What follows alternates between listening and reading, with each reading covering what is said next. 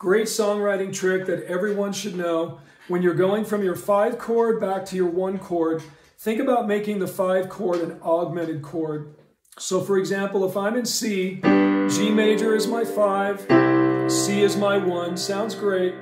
Well, now I'm going to take that G major and I'm going to turn it into an augmented chord just by raising the 5th. Here's D, that's my 5th, becomes D sharp, and now I've got this great tension-filled chord that really enhances the move back to 1.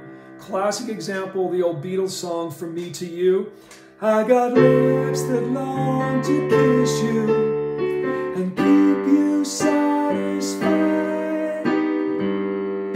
And back to the 1. Sounds so great, use it.